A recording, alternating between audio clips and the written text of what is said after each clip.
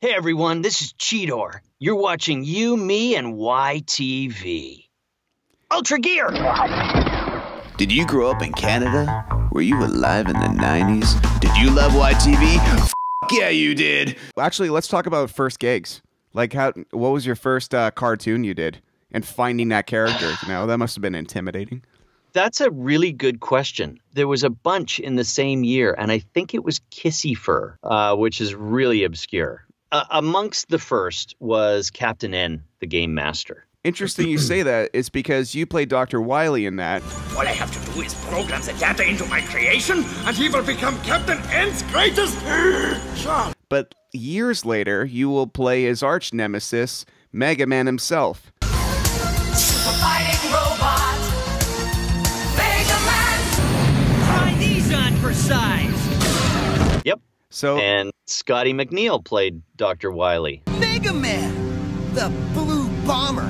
I hate Megaman. Let's get into that Scotty McNeil thing. You guys seem to be of best of friends in the show, or at complete opposite ends of almost every show you do together. Yep. Scotty and I are great friends. He's a super guy. I've known him for so long. We've worked together since the very beginning. And he's like family. It's like, you know, that cousin that you have. Yeah. And, you know, I mean, we're totally different guys, although we are born just weeks apart from Really? each other. Hey, look at me. I'm a cheetah. No, I'm Cheetor. Interesting. I am blessed with and always have had this youthful voice. Mm-hmm. I think I hated it when I was, 17, because I just wasn't. Interesting?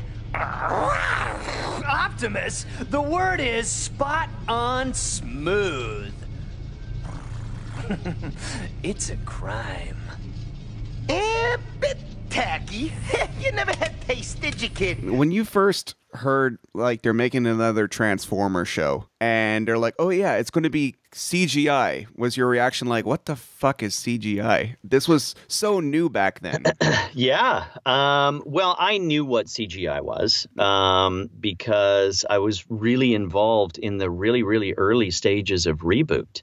Okay, that's true. You played Glitch Bob. I did. But even before playing these characters, I'm also a writer. Yeah.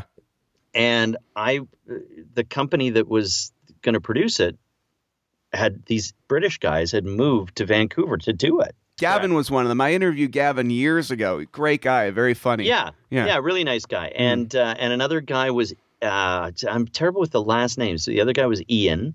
And the producer guy was Chris Bruff. Okay. And he was an American that had moved to Vancouver and had seen the potential of, like, why people wanted to be there and do movie business there. You know, I found out that these guys were coming to Vancouver and they're going to make this show and it's going to be CGI. And they were the guys, this is an old reference. They were the guys that had made the Dire Straits Money for Nothing video, which was, if not the first CGI music video, I mean, it was groundbreaking either way, right? Because this was really, really new stuff. So I knew what CGI was. Yeah, I was interested because I wanted to write for this new show called Reboot.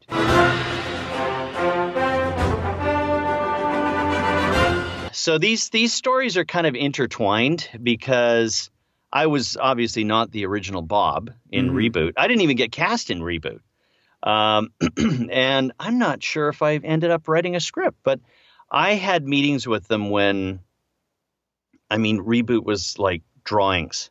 They had sketches. Fast forward, and now this Transformers cartoon comes up. And as with every show, just to clarify, because a lot of people think if you want to be on a show, you just, sort of decide to be on a show. Well, everyone auditions, right? It's the luck of the draw. And you have to, have something that they want. Fortunately, I had the sound and everything that they were looking for. So we go in and we read for our respective roles. And, back to Scotty McNeil, he would have read for the stuff I read for. I read for Rat Trap. I read, we all read for everything. And then it ends up where it ends up. But my age at the time, I wasn't really a Transformers fan because it wasn't that much before where the original, I don't know what the year would be. You probably would know. 84. Yeah. So, in 84, I was kind of busy doing other stuff and I was an adult. So like watching Transformers was just not really on my radar. I knew obviously all about the show and the toys and everything. But hearing that they were going to make a CGI Transformers, I just went, this is fantastic because that's going to be really cool. Because Reboot was already out. That made huge waves. And I was ready for it. Like, I just went, this is great. Now, what I wasn't ready for was the huge fan base. I just like, what?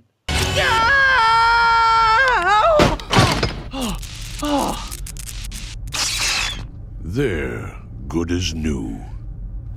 Yeah, and twice as loud. Ow! What kind of description did they give you for Cheetor before you started? Because they obviously always kind of need a scapegoat, younger character that gets everybody into trouble.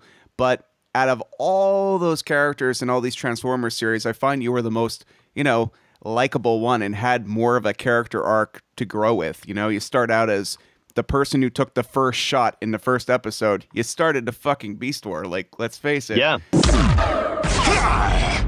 Cheetor! To leading the Maximals eventually.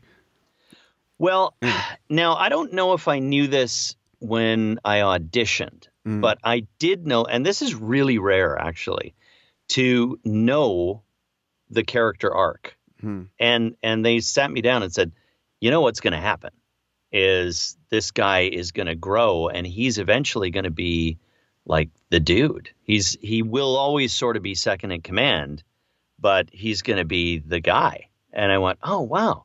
So they really wanted me to know that early on, that, start as this impetuous young guy who's to everything. And eventually, through a series of, incidents and things that would make him grow, he is going to end up being this super dude. So that was really neat to know at the beginning. And that's very rare, actually. Extremely, extremely rare. In fact, you had the first line in the first episode. Is that right?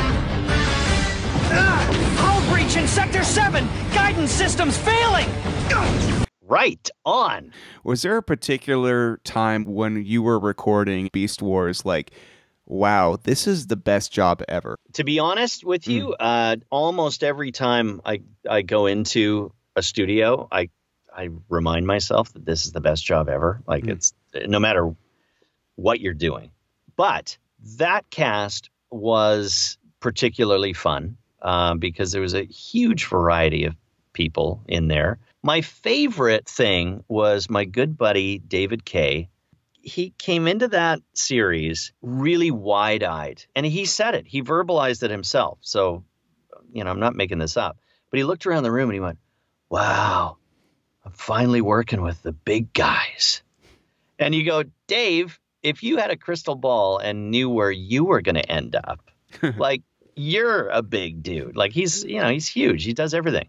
And he does everything really well. But there was such a, I don't know, I guess it's like a family atmosphere because it was just fun. Many of us had worked together before on different things. So there was already that comfort level. It was really a strange setup. Most studios physically are set up in either a semicircle or a real U shape. And you're kind of across from the other actors, maybe 10 feet apart, maybe at the most, sometimes shorter. And then, the next guy is like right beside you and you got a music stand and, you got your little area. Well, this studio was like it wasn't like a sound stage, but it was like a mixing stage. So it was quite large. And they had these risers for some reason. I don't know why they did it this way. It was Pinewood Studios in Vancouver. So they put us on risers, like our separate risers. And it felt like we were on this weird TV show. Like, it was just weird because like my riser was this tall, but then there would be ones that were higher, and we each had a chair and a music stand, and I felt like we should have been spotlit. But I'm standing beside Gary Chalk, who is just like, in today's world, he's like a meme factory if it existed then. Because everything that came out of his mouth was just like, Gary, really? Well, that's just prime. Because he is like a little older than most of us. And, you know, he would sometimes he'd like have a little cat nap and he'd go, Gary, it's your line. Oh, yeah. And there was a lot of farting. Gary really has a problem with, he needs his guts checked because he did that a lot. And then when he, you know, wasn't just letting him rip on his own, he'd be like, hey, pull my finger. No, Gary, I'm not going to pull your finger. I will not give an order I would not be willing to do myself. And it was juvenile. It was fun. Like Richard Newman was great. And of course, Venus Terzo, the poor, like one of the only girls in the show. She rolled with the punches just fine. Jim Burns, he was the elder statesman, and he kind of has an edge to him as it is. Like, you know, he just kind of don't give me any crap. Yeah, bunch of asshole. Shut up, doing my stuff here. And even he kind of got into the scene of our vibe. We actually, after recording, I don't know, 26 of them and getting a feel for like, oh, we're going to do some more. And this is kind of big. It was a great moment in time. A good friend of mine named Cliff, he is a huge Transformers fan, huge. Yeah. And he's actually said that the show Beast Wars, considering he was an OG fan from the original series, he says that Beast Wars and basically the weight of the stories and the compelling characters actually got him into collecting the toys again. There's got to be something we can do. He's too far gone, even for stasis lock. Well fought, my friend. You saved the valley. You saved the lives of those who live here, and of those who are still to come. And then there is nothing to regret. You know, that's what cartoons could be. When you don't put the parental locks on someone's ability to process an amazing story, you can actually be very moved by something. Speaking of parental guidelines or handcuffs, you would have watched the show in Canada, and it was called Beasties. Because you can't have a war. No. That would really upset the children. You have them aimlessly shooting at each other every fucking episode, every fucking minute, but don't say war. Yeah, don't say war. And as long as it's robots and they can get blasted because they're just robots. I guess there's a humility that you must get because it's just like it's your voice that you're famous for. But if you walk down the street, nobody would. Okay, now let me put this down because I'm about to drop a name. Okay. I was in Maui a few years ago, and we stayed in this place that was right beside the Four Seasons. It was at Christmas time, and my kids would go over to the Four Seasons and use the pool. Yeah. Even though we had a lovely pool at our place, but it was just like an adventure. Let's see if we can go hang out at the Four Seasons pool. So they did, and they see Adam Sandler and his family. And, you know, Adam's being a good dude, and people recognize him all the time because he's Adam Sandler, right? Yeah. So I went over there one day, and my kids they said, oh, you got to come over. Maybe you'll see Adam Sandler. Sure, I wouldn't mind seeing Adam Sandler. So I sit down. I'll try to make this a short story. So I go into the hot tub or the spa, and there's this guy beside me who he's probably 16, and I can tell he's a little challenged. You know, he's got his relatives are there, but he's a super nice kid, right? And I have a problem. I talk to everyone, and especially kids like that. Well, we start talking. You're talking to me right now, so. And I soon find out that, you know, he likes cartoons. I went, oh, what kind of cartoons do you like? I know what it was. I know what it was too. I happened to be wearing a Transformers t-shirt, which I never do. Like, I mean, I don't walk around going, hey, I was in Transformers, you know, this, blah, blah, blah. It's just not, I got it at Target. It was like I just happened to have it on, and it was the lightest weight one, and it was a hot day. So he goes, oh, Transformers. So we start talking. And this never happens. I say, oh, well, you know, what's your favorite Transformers show? Oh, I like Beast Wars. What? Because, I mean, he was kind of a little too young to really be in the pocket, right? So then I said, well, who's your favorite character? Cheetor. I went, okay, this is nuts. This never happens, right? And I never get recognized for my voice, right? So we're talking, and I say, you know, I did the voice of Cheetor. He doesn't believe me. No, you didn't. So then I do a couple of lines. Hey, big bot, ultra gear, or something. And he goes, what? And I can see his dad kind of looking at me going, what the hell's going on over there? What's he doing to my son? Right, yeah. Like, why are they, what's going on? What are they talking about? And then talking about runs. Cheetos. Yeah, and he runs. Yeah. And he goes up to his room, gets his laptop that's got this shattered screen, and he wants to start watching episodes with me. So I go, well, yeah, sure. You know, dial one up. We'll watch one together. And he goes, can I get you to sign something? Can I get you? And his dad goes, what, who, what? And then I explain who I am. And he goes, oh, okay. And during all this, Adam Sandler is getting asked for an autograph. And so it's near the outdoor restaurant. And I'm looking for like someone that's got a Sharpie because I'm going to go sign something for this kid. And I said, can I borrow that? And he goes, yeah, what are you doing? And I said, oh, I got to sign something for a kid. And he goes, I said, you know, there's other famous people here too, Adam. and he goes, really? What the? And another part of the story was his daughters had met my daughter the previous day, and they were talking about My Little Pony, and my daughter's in My Little Pony. So he was already sort of like, oh, there's that voice actor kid. And I said, yeah, that's my daughter. I think she was talking to your daughters. And anyway, I got to go sign this thing. I'll talk to you in a minute. And he goes, oh, that's the life, man. That's the best. No one recognizes you, but you're still famous. And I go, yeah, I guess it is kind of. Thanks, Adam. See ya. Yeah. I really like the Cheetor stuff too, you know, like, so, you know. So what was your favorite look Cheetor had? Because he had about, 3 in the original series, and I'm not sure in Beast Machines I'm halfway through that, but you definitely have 1 or 2 going on. You know, and this is really controversial because I know fans are like rabid, and no, it's got to be this one, it's got to be that one. I really like the look of Beast Machines. I thought it was super cool because the designers took like a comic book look, that kind of graphic look, and then made it 3-dimensional. And I thought it was really inventive because, you know, even at that time, I could tell the CGI was rudimentary. It was not great.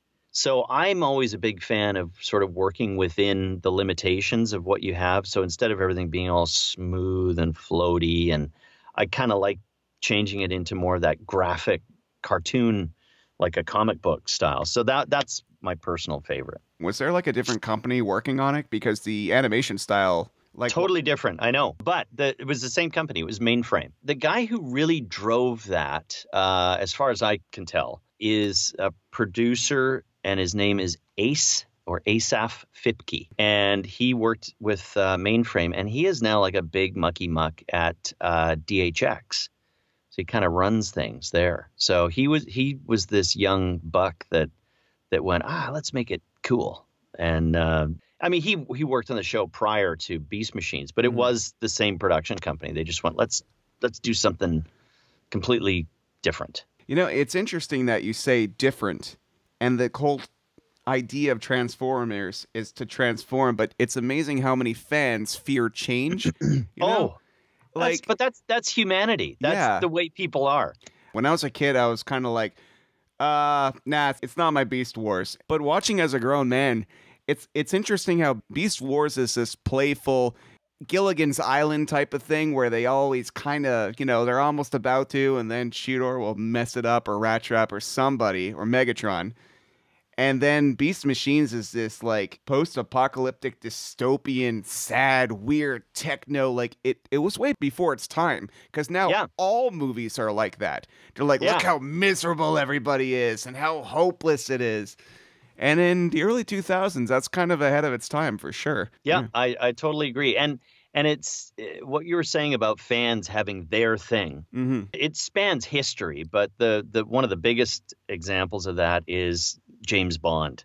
Yeah. Like, oh, who's the best Bond? Well, the best Bond is the best Bond of the era that you really started watching the movies, aside from the fact that Daniel Craig is the best Bond. And that is coming from a guy who, I mean, Roger Moore was my James Bond. He was my guy. So people just, that's what people do. You know, they get locked in. Perhaps we could try something in an even simpler vein. Speaking of, you know, my James Bond, my character, dude, you are my Goku. Check out more episodes of You, Me, and YTV on Facebook and YouTube. Sweet one-of-a-kind interviews with PJ Freshfield, PJ Paul, Tarzan Dan, the cast of Student Bodies, the voice acting cast of Sailor Moon, and much, much more. Exclusively on You, Me, and YTV. Season 2.